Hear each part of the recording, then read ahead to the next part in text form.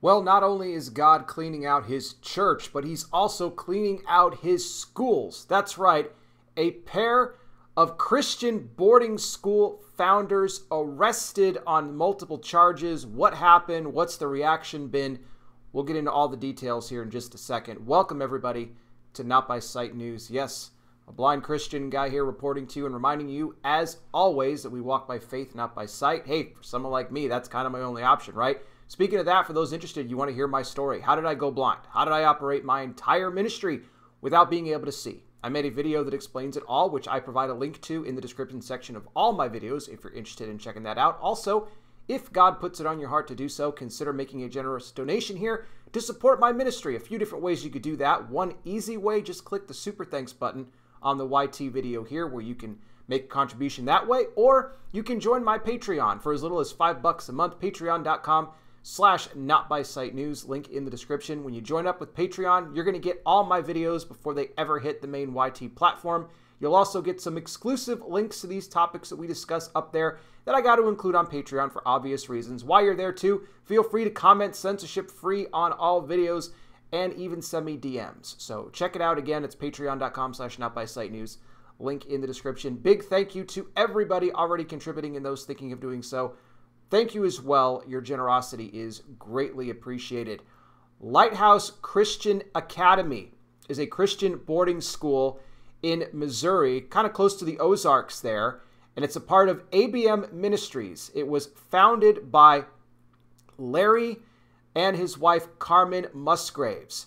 Now, they were both arrested on March 1st on multiple charges, which I'm going to get to here in a second. But I want to point out here that the school used to be co-ed, going back to prior to 2010. Since then, however, it was converted into a boys-only school from the ages of anywhere between 10 to 13 years old. And what they focus on here is really troubled, teens, or preteens in that age range. Also those who struggle with ADHD and other learning disabilities, which is what makes this story even, just more terrible when I got to talk about things like this, because you're talking about taking advantage of students. And again, yes, some that have learning disabilities and other challenges. And that is exactly what happened here with the founders of the school. That's right, Larry and Carmen Musgraves. As I mentioned, they were arrested on March 1st. Now, Larry was arrested right there at the school. His wife, Carmen, was arrested several hours later when she actually went down to the police station to look for her husband. She was arrested as well. What are they being charged with? First-degree kidnapping as well as inappropriate behavior charges. And I will be putting a link actually on my Patreon because it's going to go more in depth as to all the shenanigans that went on here at the school. But they were not the only ones who were arrested. Also, another employee by the name of Caleb Sandoval was arrested as part of this as well for apparently roughing up one of the students during an apparent boxing training class there, taking advantage of the situation, and that was a giant mess. And again, there'll be more on my Patreon about that. So he was arrested as well. He's actually the son of another leader of the school. Now, for both the Musgraves, they're being held in jail right now with no bond at all, and good on that. This investigation started a couple of months back when a sheriff was doing an investigation actually in Alabama. There was a former student that had reached out to him to inform him about the treatment of the students there at the school and how the founders and some of the other teachers were taking liberties with them. And again, I mentioned the whole rough house thing. Yeah, obviously I'm saying that word for obvious reasons. There's another word that was actually done there in that case. So other students have now come forward and they've given their stories about what they've experienced at the school. And not only that, but we've also had reports of several runaways from the school. In fact, one woman actually gave a statement to a local outlet there talking about how it was one night in January. It was really cold. She said a couple students from the school had approached her and waved her down. They didn't have any jackets, nothing like that. And they said they had to get out of the school. They had to run. They had to escape because of what was going on there. It was anything but a school. They were treated almost as prisoners, really. So this is a major concern, and by no means is this the last of this. This investigation is ongoing, and police expect there to be many more victims that are going to come forward here about their own stories about what they've experienced here at the school. But this is not the first time that the founders, Larry and Carmen Musgraves, have been caught up in problems at the school, going all the way back to 2008, 2009. The principal at the time was arrested and charged for inappropriate behavior with a then female student at the school.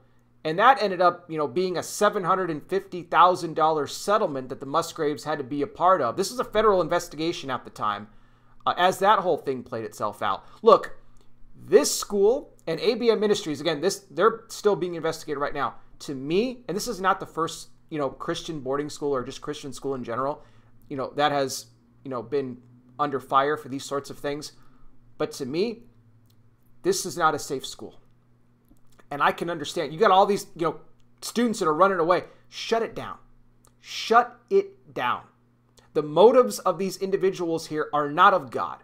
They are not of the Lord. They have ulterior motives, tried to take advantage of the students there. And look what's now happened because of it. This is in no way, again, a safe place for students to be. And remember, this is supposed to be a school that helps, these, preteens that have ADHD and other learning issues, troubled teens. A Christian school is supposed to be a light. I mean, geez, the name of the place is called Lighthouse Christian Academy. It's anything but a lighthouse. A dark house, whatever you want to call it, a house of evil. Shut the thing down. But again, I'm going to have more information on this over on my Patreon again, so you can check that out at patreon.com/notbysightnews. I want to hear from you, especially if you are a parent that has ever had or currently does have one of your students enrolled here at Lighthouse Christian Academy. By the way, the website to the school was shut down after the arrests were made here of both Larry and Carmen Musgraves, as well as Caleb Sandoval. And remember, this is probably not the last of the arrests. There will probably be more that are associated with this.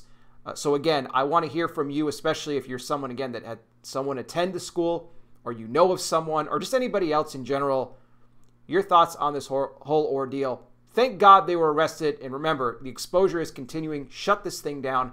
What I want to do right now is something I do on all these videos, and that's end this video on hope.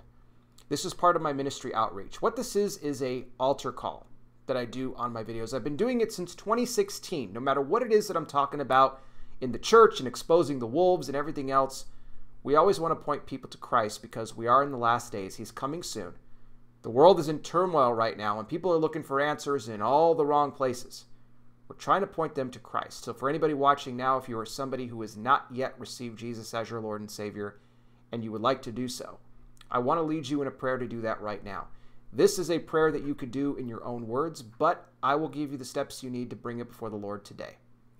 First thing you want to do right off the top, acknowledge that you are a sinner. That is something that we all are. The good news is that God gave his only Son, Jesus Christ, to die on that cross for the sins of all the world. As he died and rose again for you and me. He paid the cost.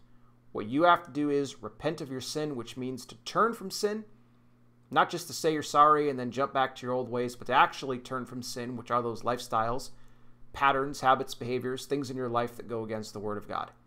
If you humbly go before the Lord, though, and ask him to forgive you, he'll wipe your sin away, and the Bible says he doesn't remember it any longer. And then you invite Jesus into your life to be your Lord and Savior. When you do that, you become born again, a child of God. You will have eternal life. Trust me when I tell you there is no greater decision that you will ever make than the one you do to give your life to Christ. And I pray you make that decision today.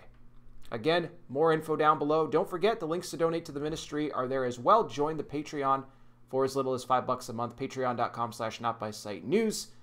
Link in the description, or just hit the super thanks button on the YT video here to make your contribution that way. It's all a great blessing. Thank you all again so much for watching. I really do appreciate it. I'll be back with more. You guys take care. Please be safe out there. God bless each and every single one of you. And I'll talk with you soon.